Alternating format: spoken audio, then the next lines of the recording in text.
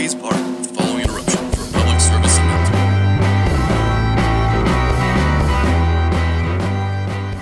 Welcome to Investing in Intelligence, where we talk about artificial intelligence, companies, stocks, and trading. I'm James, here with my co-host Kai, and today we'll be talking about Broadcom. I want to remind you that the opinions expressed on this show are just that, opinions. They should not be taken as specific advice to invest in a particular way. How are you feeling today, Kai? I'm good. You know, their opinions when we're not right, like 100% of the time. I will say 98, 99% of the time. James is a set opinion because James's opinions are right about maybe 55% of the time. About the same percentage that a good tennis player would have in scoring a lot of the points. That's what James' success rate is. So my opinions are just facts. Let's just get that straight right off the bat. So since you started with that, I decided to go ahead and pull up a report that I sent you last September.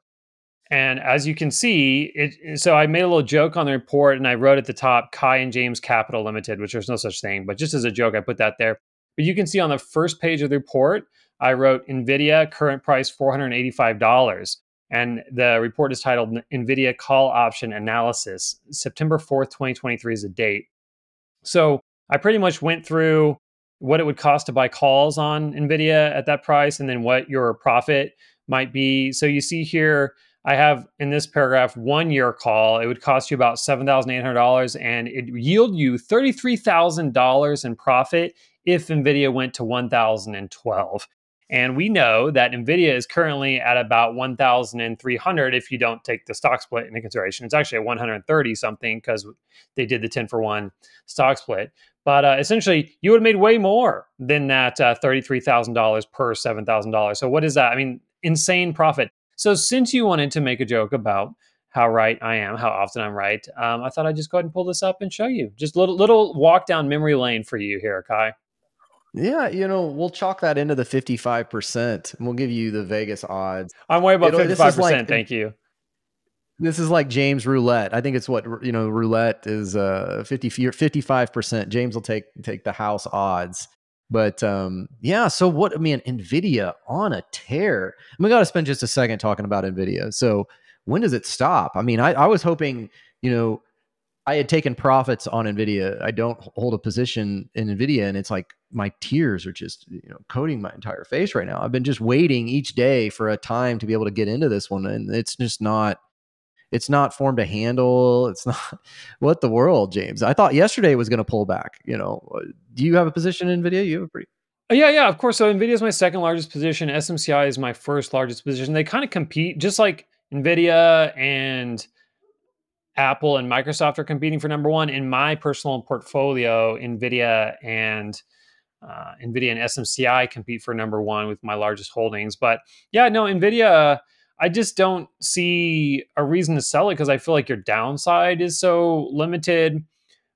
I just feel like it just can't really crash down. I know it has so many times had like its 10% pullbacks, but look, we've revalued so much higher. I mean, we're up, what, 300% from the number I just showed you where we started getting into it last year. So I just don't feel like there's a massive downside at this point. So I don't have a big reason to sell it. Yeah. No, I mean, we both had positions in Nvidia. I had taken my profits prior to the previous earnings. I kept my. When you say take profits, I want to know what you mean because I've been trimming a little bit. I've been trimming like 1% here, 1% here, 1% there. So when you say taking profits, do you mean like you sell the whole thing and wait for it to go down again? Because I don't do that. Yeah, before no, and I don't suggest in this instance. This is another one of the 55% of the time. James is correct. It may be better in certain instances to go ahead and mitigate your risk by either hedging your position, right? Or potentially taking partial profits. I took all my profits before Nvidia's last earnings call. It was like the Super Bowl Sunday. I mean, there's a lot of Super Bowl earnings calls. However, I took at least my Nvidia profits prior to the last time, to their last earnings call. I mean, you and I have talked about this position multiple times. Nvidia dropped to last October. It was what? Was it in the 300s? It dropped pretty substantially. Yeah, I think I don't have the chart in front of me right now, but so what I've done, I mean, it's practically paying me a dividend because it goes up by 3%, 6%, whatever, and then I sell like 1 to 3%, and I usually spread out my selling over a few days. So it's almost like I'm getting paid a big old dividend by just selling a little bit. Now, technically, I have less and less shares because the share price is going up, but I'm selling. So technically, I have less and less shares, not considering the stock split. But I still have the same amount of money in the stock. Most people wouldn't do that, I guess. But, I don't know. It depends on how you rebalance. Like people have different strategies for rebalancing their portfolio, but that's my personal strategy. But do you want to jump into Broadcom? Should have, would have, could have. Let's talk about Broadcom in a second, but should have, would have, could have for all this. And James and I are joking a lot about this, of course, and we don't recommend going all in one position. However, there was very serious consideration back in October of 2023. James and I talked about putting all of our position in Nvidia. I did do that. I actually did do that, but yeah, but anyway, yeah, James is leveraging it and everything. But yeah, so one of the players or AI players that is a big part of this market, I would actually start to include this particular player. I think this particular player also surpassed like Tesla in market cap and a lot of other big players in NASDAQ and S&P is AVGO. And we talked a lot about this in our last episode. We wanted to talk about this, especially with Apple, but AVGO also on a tear, way above its 21-day moving average, way above. We're at like 1,800. We obviously have a stock split coming up July 12th. I want to hear James's take. So let's just say one thing, James. First of all, if you had to summarize in 2 sentences what AVGO does, maybe a few things. And then number 2, I want to hear what James is taking as a price target for AVGO and where it's currently at in the market at around 1,800. So what they do, I can sum it up in one word: everything. They do software, they do wireless chips, they do networking chips, they do a lot of different things. So everything would be how I would sum up what they do. But I just want to emphasize that they're a big partner of Apple. So there's about $20 of Broadcom technology in every iPhone. That includes the Wi-Fi chip, the Bluetooth chip, and something called the F-bar. So we'll just call it the F-bar for simplicity's sake. But just know that Broadcom is pretty much the only one that does the F-bars. There's maybe a couple others, but they're pretty much in a monopoly with the F-bar. So $10 of the $20 is just the F-bar. And what the F-bar does is it cuts down on interference for your cellular signal and for other signals. So you don't get interference on the signal, on the what's it called, where like you have a certain signal. So, well, I mean, acronyms with Broadcom are a little confusing. Frequency is what I was looking for. The stock ticker. Yeah, you're looking for the frequency. But you've got the F bar. But just explain to me just the basic premise of Broadcom and how the stock ticker became AVGO. Like, where did that come from? Go ahead and explain that one to me. So founded in 91 in California, but then this company called AVGO bought them out. Now, AVGO is based in Singapore, so they temporarily relocated to Singapore, I want to say from 2016 to 2018. And then in 2018, they were trying to acquire Qualcomm, but pretty much the U.S. government shut it down because they were headquartered in Singapore. And, Singapore is not China, but it's closer. And Hock Tan, the CEO, is essentially Chinese or Malaysian. And so it's Chinese links essentially is what we get down to. And then they decided to re-headquarter to nearshore back to the US, and they're headquartered in California once again. So that's a little bit of history, but they're Broadcom now. They're not AVGO, they're Broadcom now. But yeah, they tried to acquire Qualcomm. That didn't work out. They did acquire VMware, but that took forever. Eventually worked out. Weren't sure if it was going to work out for a long time, but it finally did work out. So yeah, does that answer your question on that? Yeah. So stock ticker as AVGO was because a company, they essentially changed their name to Broadcom, but was purchased or acquired, correct? From AVGO acquired. And so it became Broadcom, but they kept the stock ticker AVGO. And so jack of all trades and master of none with AVGO here, Broadcom, or what? Yeah, I think so. Now, it's interesting, they're AI chips. So I believe, refer to them as ASICs. So they're doing specialized AI chips, and that's a significant difference from what NVIDIA is doing. So NVIDIA is making GPUs and they're focusing on generalized computing with their GPUs. But Broadcom's AI chips are really focused on specific things. So Google and Meta are two of the really big customers, and Google and Meta employ Broadcom to build AI chips that focus on specific workloads for those companies. So, for example, Meta might want to have AI built into their advertising algorithms. They might want to have AI that figures out exactly what you're looking at so they can provide you better ads. Well, they might contract with Broadcom to make a chip specifically for that need that's really good at doing just that. So that's not what NVIDIA is really focusing on, although NVIDIA has announced they're trying to get into specialized chips, but that's a new thing for NVIDIA, not an old thing. Broadcom is a leader in that kind of AI chip.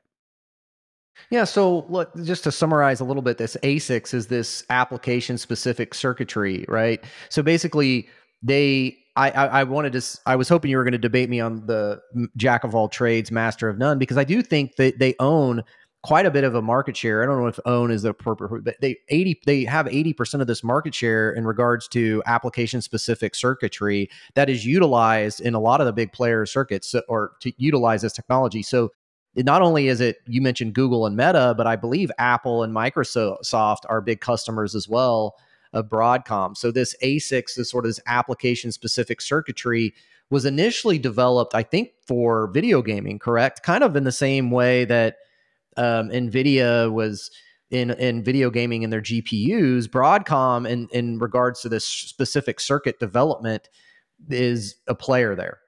So you talked about the partners, and that's an important part of what they do because Apple is a pretty huge percent of their overall revenue. Apple's like 20% of their overall revenue, but I don't believe that Apple is 20% of their AI ASIC purchasing. So that's mostly Meta and Google, and there is a third player. I don't know if they've announced that third player. If someone knows, put it in the comments for us, but I don't know if they've actually announced that third buyer. But keep in mind, some people are talking about, here's the rumor, and I don't know, some people could check, is ByteDance. So TikTok, right? Is ByteDance.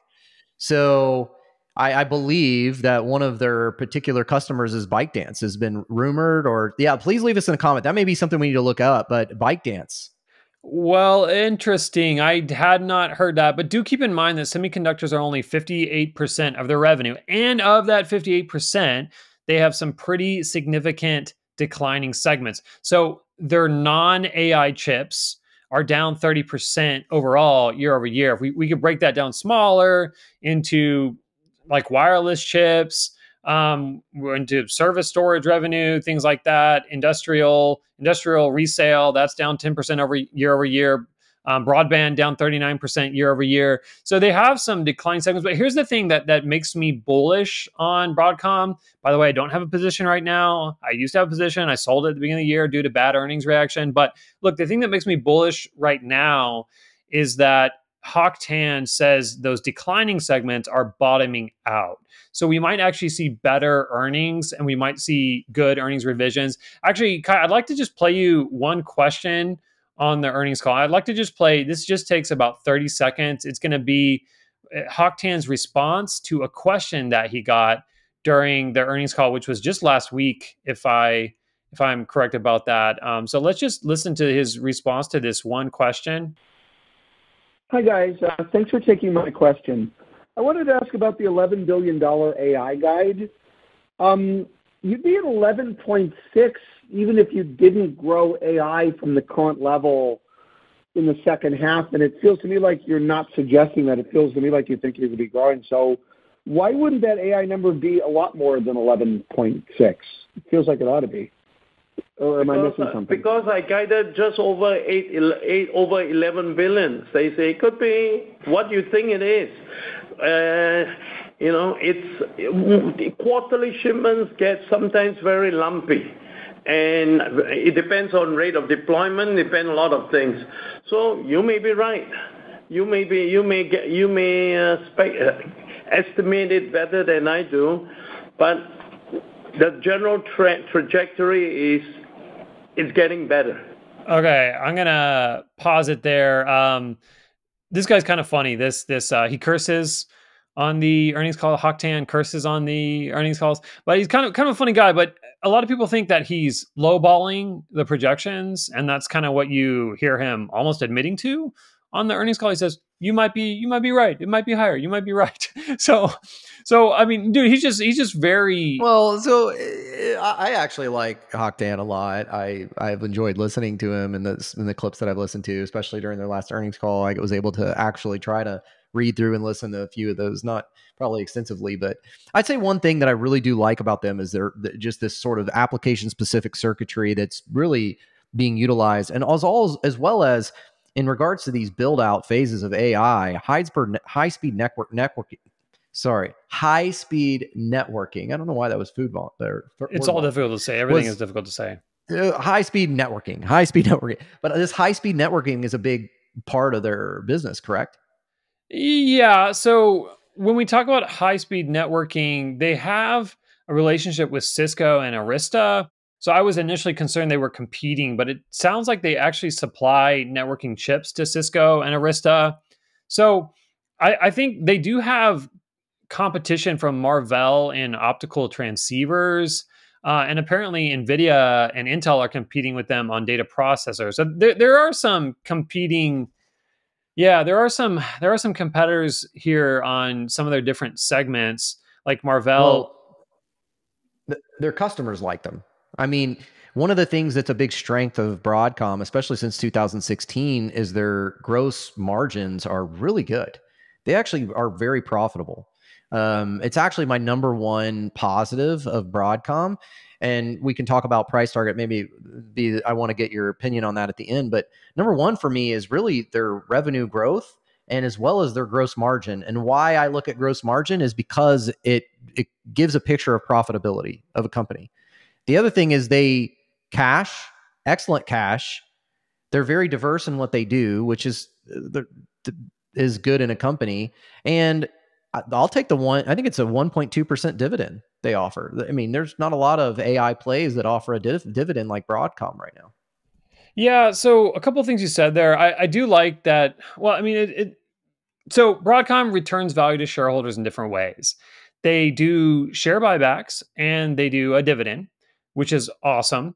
But also they've used money for acquisitions historically. So acquisitions have been a big part of how they build value in their company.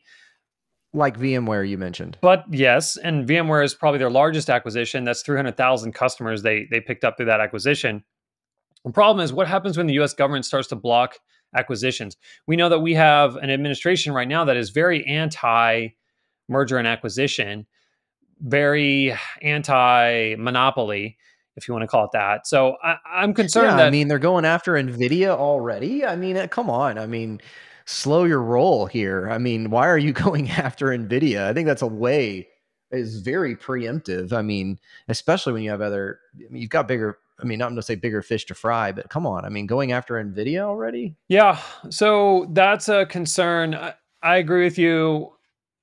Look, so when you talk about valuation, different sectors typically have different standard valuation ranges. So healthcare typically has PE ratios between 15 and 25. Financials, usually 10 to 15 PE ratios. Energy might be 10 to 15. Utilities, 10 to 20. I'm reading off of ChatGPT what it says are the typical PE ratios. Now, technology usually has a higher PE ratio, often 20 to 30, or even higher due to high growth expectations. But here's what a lot of people have been talking about recently. There might be a different PE range for AI companies.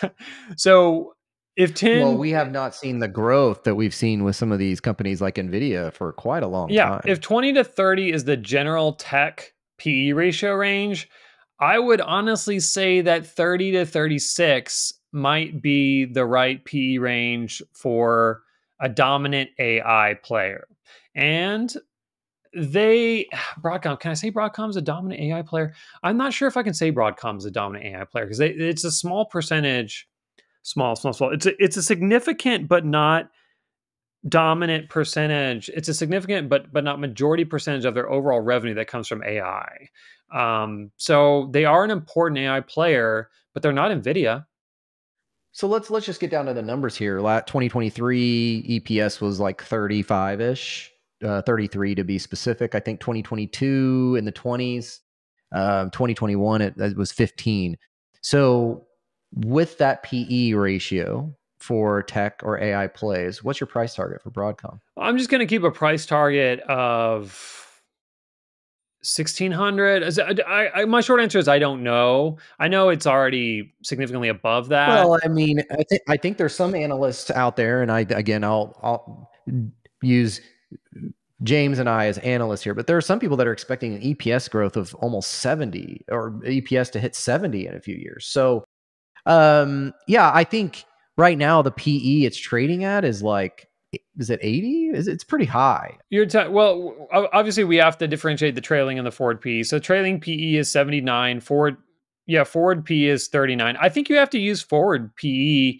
Okay, so let's use a forward, right now Broadcom, and for the listeners out there, we're multiplying EPS times PE ratio, and so to try to calculate somewhat of our price targets, right? And so Broadcom's at 1800 right now.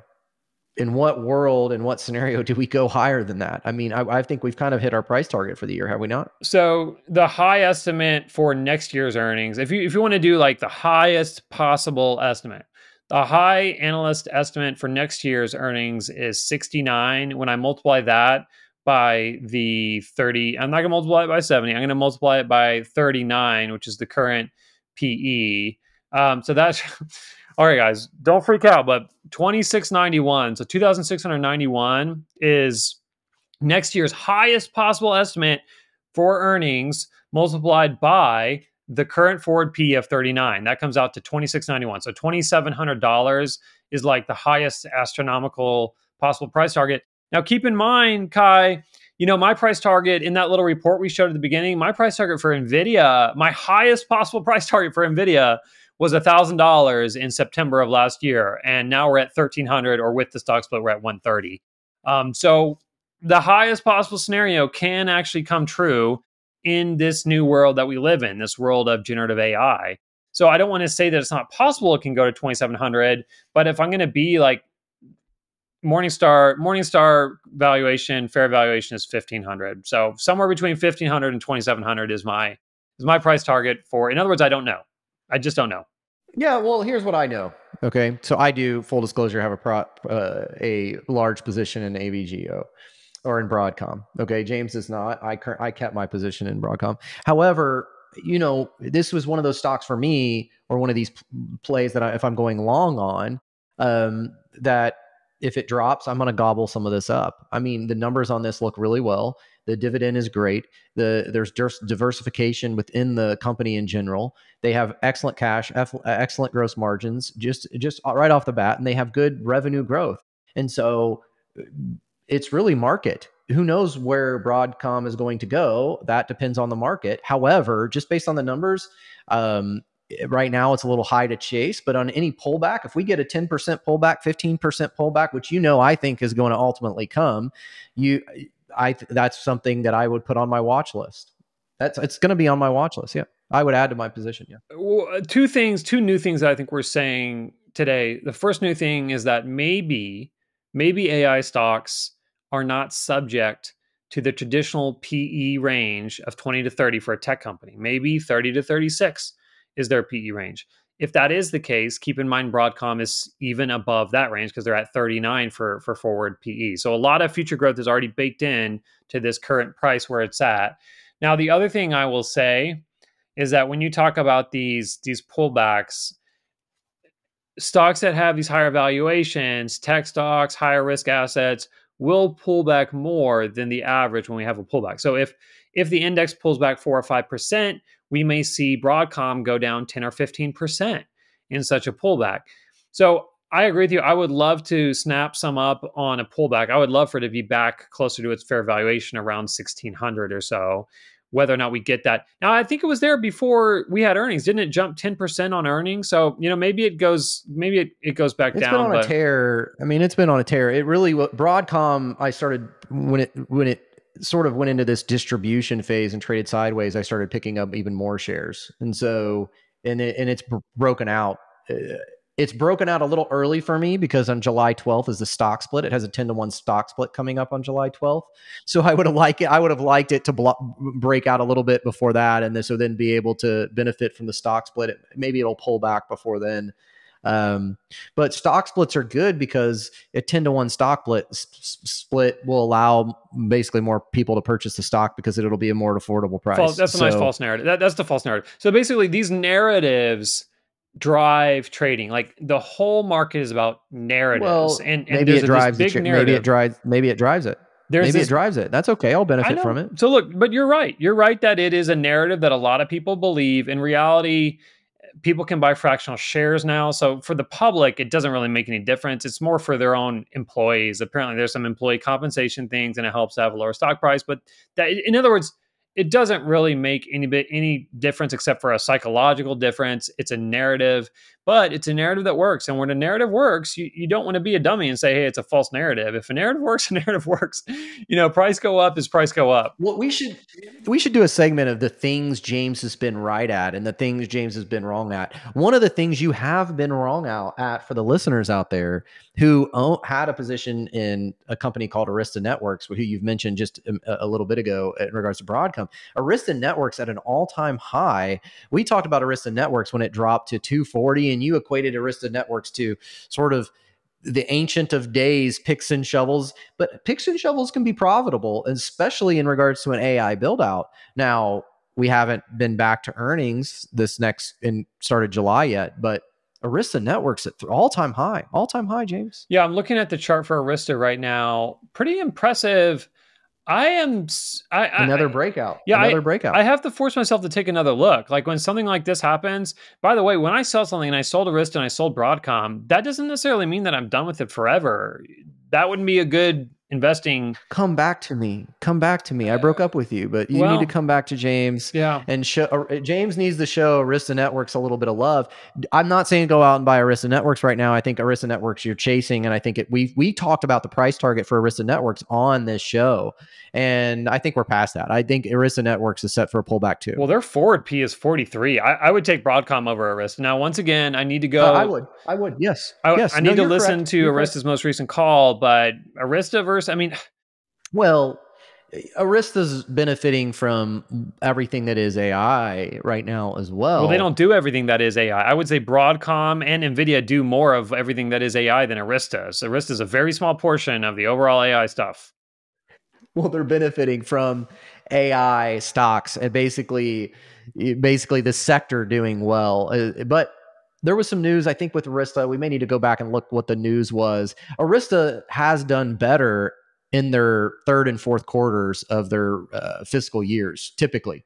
So it dropped after earnings, I think, when their first or second quarter. However, historically, they've shown very strong third, fourth quarters. So maybe check out, put Arista Networks on your watch list. James is going to look at it again. Also put AVGO, which is not named after Broadcom, but named after AVGO.